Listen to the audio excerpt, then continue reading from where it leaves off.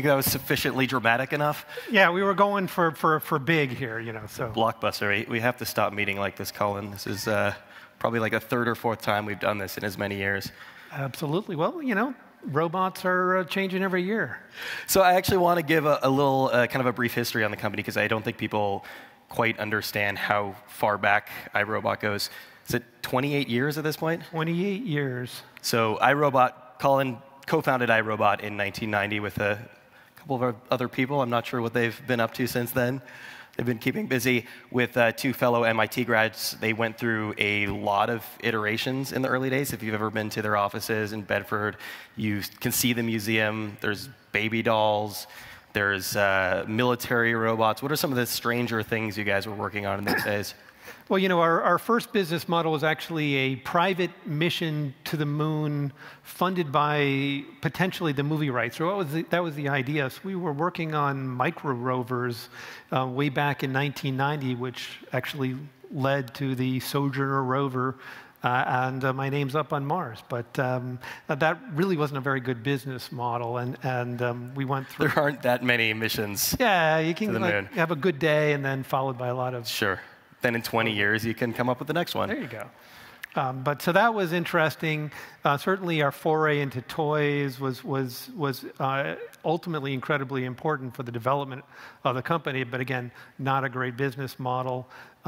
We did actually tried physical video games back a long time ago. What does that mean, physical video game? So instead of having a screen, you have robots that you can control and drive, like do-it-yourself battle bots in a cage in front. It was cool, but obviously in the intervening 28 years or so, you figured out a business model that worked pretty well for the company. The first Roomba came out in 2002, and as you've joked a few times since then, you finally became successful when you became a vacuum salesman. Well, absolutely, and I'm super excited to be here today because we're announcing the new Roomba. Yeah, so again, you know, the last 3 or 4 times we've spoken, I feel like you've been a little cagey with me, you've been a little abstract, you've kind of been talking around the product, you've discussed the importance of the smart home and connectivity. We saw the 900 series come out that could do mapping, but I feel like you're finally ready to actually be straight with me. Yeah, you're more right than you know. I mean, I've been talking about the vision of where we're going. I've been talking about what the technology could do, and today, you know, here it is. This is the technology. It's no longer thoughts and promises. It's instantiated in a real product. Yeah, you know, maybe not like the most dramatic reveal in the world because, you know, at its base, it really is still. I was pretty, you know. We got to have robots that next time. But I mean, at its base, it is a Roomba. It looks very similar to the previous generation. From a purely technological standpoint, what's different about this one? So there's 2 huge differences. The first is this clean base. And what it does is it allows the robot to empty itself. And I'll talk a little bit about that in a second. And the other is the imprint mapping technology, which allows the robot to actually learn and remember information about the home it's cleaning so it can do it more simply, more easily. What's been interesting to me to watch since the news broke several hours ago is, you know, who jumps on which portion of this device. You know, we covered it from the standpoint of this mapping and what that means to the future. I'm sure that I was influenced. You're in the minority. Okay, and most people have been talking about this clean base right here. So this is the fact that every 30 times or so, you actually have to empty that? Right. So, you know, I can give you a little demo. I mean, the ideal Roomba is the one, at least in my mind, you never see and you never touch, and you just come home, and every day it does exactly what you want it to do without your intervention, and you have clean floors forever. And there's a couple things that stood in the way of that vision being realized. And here we are with the i7. knocking them down. So no one wants to empty the dustbin.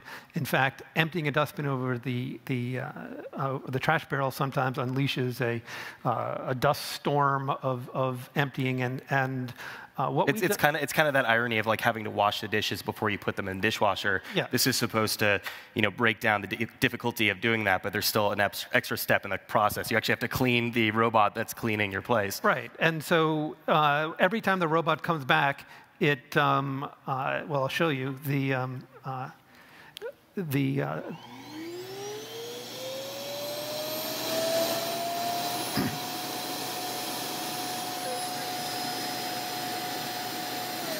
there's a very powerful vacuum which takes the contents of the dustbin and sucks it into a sealed bag inside this base. And it's not a subtle thing. We're actually compacting. So we have 30 full dustbins in this rather small clean base. And so if you do the math on it and say, okay, well, if I filled the dustbin completely every day, well, that's a month.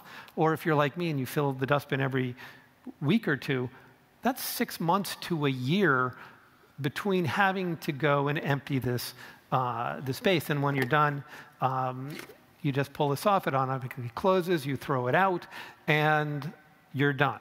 So this is a huge improvement in the promise because you don't have to touch it for at weeks, months, almost a year at a time. So I suspect that you as a company are moving to a fully automated process, right? That's ultimately the goal here? Right, and so the idea is, okay, we've made the robot maintenance-free with our proprietary debris extractors, the rubber brushes on the bottom, so you don't have to clean the brushes. Now we automatically empty the bin, so at least weeks at a time, you can go without ever having to interact with the robot. And then the question is, okay, well, how do I make sure that the robot does exactly what I want it to do? And that's what this imprint mapping is about. It's a little bit more. It's a little bit more abstract. I mean, I think the reason why I thought that was more interesting of the two updates here is because you're essentially turning the device into a platform, right? You've created the underlying technology. This is something that you've been working for some time. We're going to see some fruits of that when the device is actually released, and it's a little bit more like releasing a smartphone than it had been in the past, right? Yes. So, this robot has many times the processing power, an order of magnitude more processing power, actually 30, 40 times the processing power. It's basically a cell phone class microprocessor running inside this robot. And maybe given the audience, I'll give a little bit of technical detail as to how it works. Here. So this imprint mapping technology has three main components. The first is a third-generation vSLAM engine, which allows the robot, as it moves around the environment, to go and create a map, and then as the robot continues to go out in multiple runs, improve the map so that if you move the couch or you open a door that was closed last time the robot goes out, the map can evolve and stay current. So vSLAM, for like my parents who are in the audience right now, it's visualization, visual simultaneous localization and mapping. So it's the core mapping engine.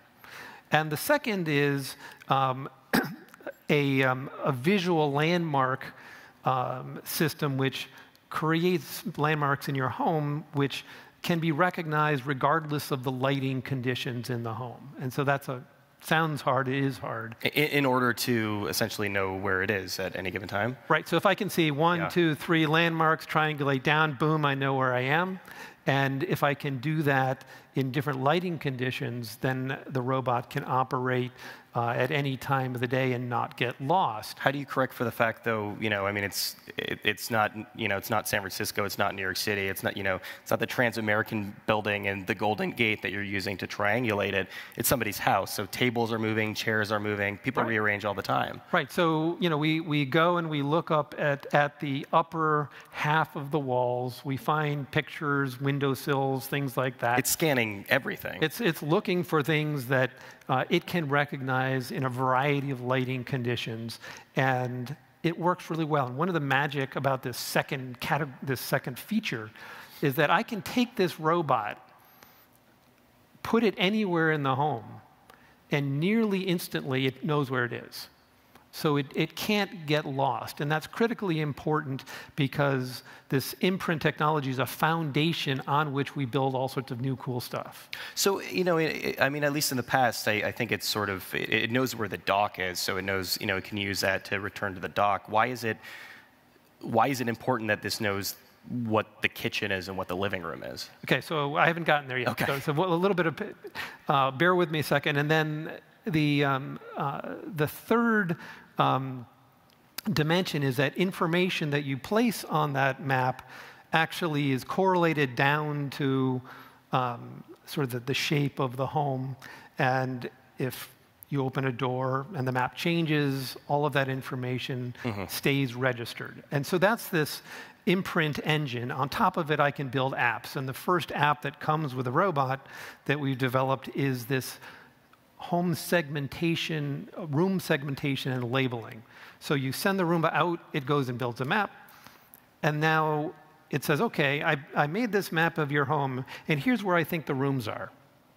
And you say, well, did I get it right? If so, just label the rooms. If you want to go change some boundaries, you can go and change those boundaries. When you say it knows where the rooms are, you mean it knows sort of the, it's like semi-superficial differences, like walls, what the barriers that separate one room from another, and the general layout. Yeah, there's an AI that knows home layouts and what typically represents a boundary between rooms, so that it's probably 80–90% right on its own. So you're not starting from scratch. You just have to tweak it here, and then you say, well, this is the den, this is the kitchen, this is a bathroom, and you have a map. So there's some user setup initially when you get this home. Right, because we don't know what you call your rooms. I mean, some people could call a living room a den or a playroom, and we want to make sure we use the language that you use. And there are some things where, you can have a big room that's a square, and yet you think it's 2 rooms, and so the robot's not smart enough to know that. You have to tell it. I live in New York City, and we consider everything a room because we don't have a lot of space out there. Is it generally able to distinguish, though, on its own? Does it have a base level knowledge that it can tell the difference between, a kitchen and a living room? Does it know what landmarks constitute a kitchen? Not at launch. So that, this is, as you said, a platform. And so we download and updates all the time. And what the robot does at launch is kind of, equivalent to what your iPhone did the first time you bought it.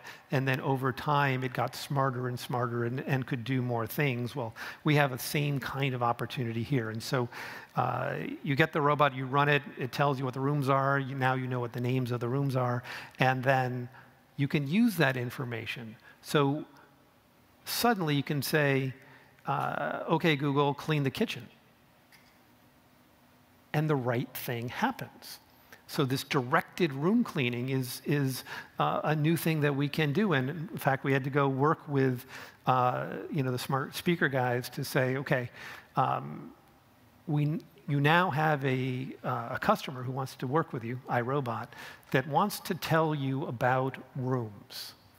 This is very, very important because if I can tell you about rooms, then your smart speaker can be a lot more useful because you can say things like, clean the kitchen. And so that's huge. And then the other thing that is maybe cooler to me is that I hate it when the Roomba goes out and cleans half a room and then cleans half of another room and then half another room because it doesn't actually understand or remember the full layout of the home. And now, since we know what rooms are, Roomba can clean the kitchen completely and then clean the next room and never have to go back. And that substantially improves the efficiency of the robot. So we can put more battery power into cleaning dirt, less driving around. I'm glad you brought up smart assistants. Obviously, Alexa and Google Home, Google Assistant are a big part of this. When we did a briefing for this, I visited you in Massachusetts, and we looked at this early on. And obviously, you were very excited to show it to me and to show it to everyone here today. And you said something along the lines of this was the Roomba that you had always wanted to create. And I'm wondering, when you're working with such a long runway, when you're working with these technologies and, in some cases kind of waiting for the technologies to catch up with you, and then Siri comes along, and then the Amazon Echo comes along, how much does that change your vision of the product? How much of an impact does the explosion in connected home and smart speakers have on a device like this? Well, I think that it accelerates the rate of change. It means that we can do more things.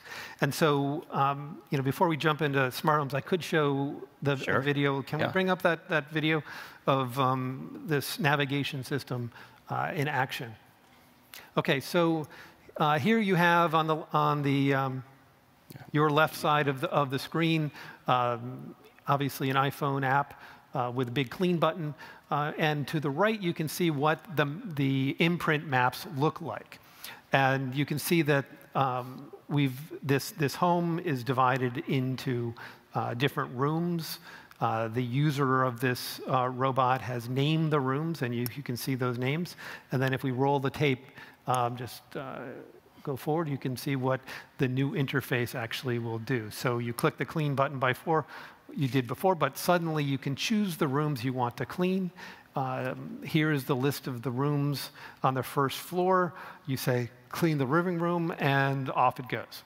This is the, the 4,000 square foot testing space? This is the iRobot Home Test Lab. When I went and visited you in Massachusetts, you have an entire, it is probably 4 or 5 times the size of my apartment, a big fake home set up in the offices. With stylish furniture. You didn't mention that. No. So we do huge and extensive testing on all of these. But you could see it went out. I said, clean the living room. It drove to the living room, cleaned, and came back based on this imprint technology. And so this understanding of the home that you just enabled because of your Roomba is the foundation for doing a lot more things. And you started talking about Alexa and the larger smart home. And I think that one of the challenges with smart homes today is we as occupants of homes think about our house in terms of rooms and spaces.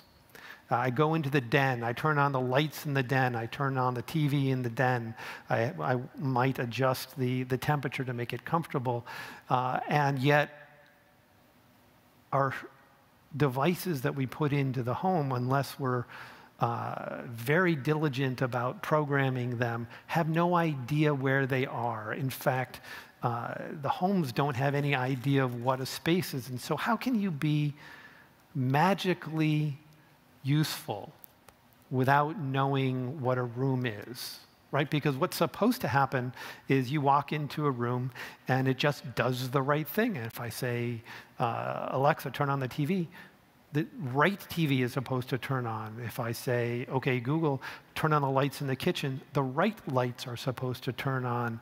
And that's very difficult to do today without explicit user programming. And the type of technology we're showing on the i7 can actually provide that type of information if, as a user of Roomba, you want it to. It's interesting. I mean, we're talking about sort of set it and forget it technologies in some of these cases. You take it out of the box and you determine what each room is, and then, hopefully you, as an end user, never have to worry about what the room is. If one of the key selling points to this, at least down the road, is that it's going to be this kind of connected tissue for the smart home and determine where all these devices are. I mean, isn't that something where it just sort of goes out that first time, it maps the house, it finds out where everything is, and then you're kind of good from there? Or do you need a product that keeps patrolling your home? Well, if you are actively try to manage your household today, your smart home today, then you've probably noticed that about a week after you finally get it programmed and working right, you add something, or you move a light to a new place, or you move a couch, and suddenly the programming that you did or you hired someone to do to make your home work is wrong, or incomplete, and you get frustrated because you just got a device and it's not connected to that light. And when I push that light, all the lights but the one new one turn on, and that's frustrating. And so that this is a clear issue today, and it's only going to get worse because in the future, instead of 10 smart devices in our home, we're going to have 100 smart devices in the home. And who and what is going to manage that level of complexity? Your average consumer has not suddenly evolved from the consumer who never programmed their VCR. It has to be seamless, it has to be magical and just happen. And so that if simply by owning a modern vacuum cleaner, you get a smart home for free. So that's something that's one of those updates that's going to come as an over-the-air update at some point? Yeah, I mean, I think that, again, this is a starting point. Yeah. All of this technology goes into making this a spectacular vacuum cleaning robot. When you talk about something like that, though, and again, it's something that you've been talking about for a while, is that something that we are definitely going to see as an update for this product that's on the stage right now? I mean, yes. In fact, the integration with other smart home developers is well underway.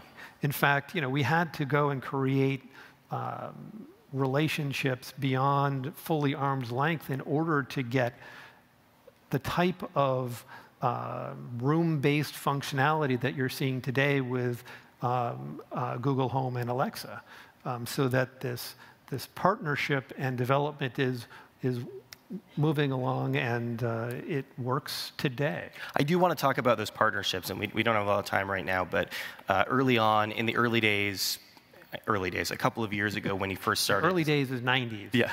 No, not even those early days. A couple of years ago when he first started sort of touching upon this technology, you were discussing partners. And obviously for something like this to work, you're going to have partners. You're going to have an Apple or a Google or an Amazon and all these other smart home devices. Now, one of the things that I think raised some red flags for people was this idea of third-party companies, and that's especially important when you're talking about a product that's driving around somebody's house and mapping not only their home, but like where all the really expensive things are in their home. So first of all, is there any plan for iRobot to sell those maps to other companies? No, iRobot will not sell your data.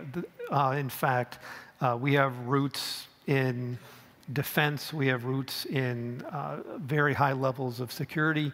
We're GDPR compliant, and in fact, we go well beyond that in our approach to ensuring not just data privacy, but data security, and treat the data collected by the robot as your data. And so that if this data is going to be used for something other than making your Roomba work better, then you, the customer, are going to want to say, I want this new service, and allow some type of qualitative information to be shared. So there's an opt-in, and I guess we've got to hit this really quickly because we only have a little under a minute right now. But there's a certain base level of security when it's on the device itself, but then you're sending it to a phone, and then you're sending it to a server, and then you're sending it to all these devices. So how do you ensure that information is secure? Well, the type of information that leaves the robot is very qualitative. First off, it's not photos. It is abstract. You saw the type of information that is stored. So it's hardly where are the family jewels. It's squares and some text, so they can know at worst where the kitchen in your home is.